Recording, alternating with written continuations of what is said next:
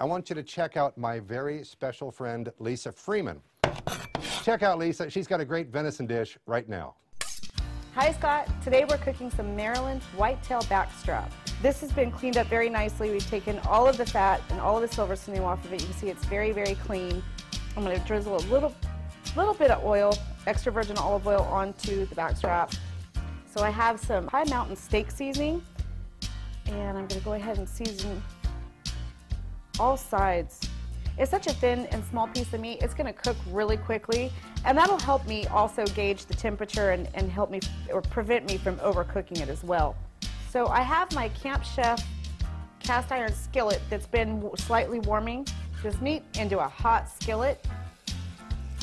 So I'm going to go ahead and flip this. Now if it doesn't pull away very easily, it's not ready yet. You want to let it keep cooking until it gently pulls away like so. Give it a good flip. You should be able to see good color. Let it cook on that side. This is a pretty small Maryland whitetail backstrap. I'm actually going to gently roll it to sear it on all sides. All right, it's finished cooking.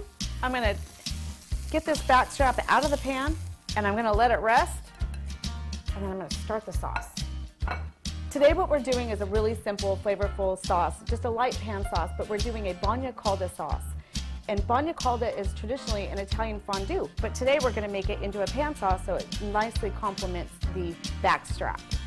So I'm going to add quite a bit of extra virgin olive oil.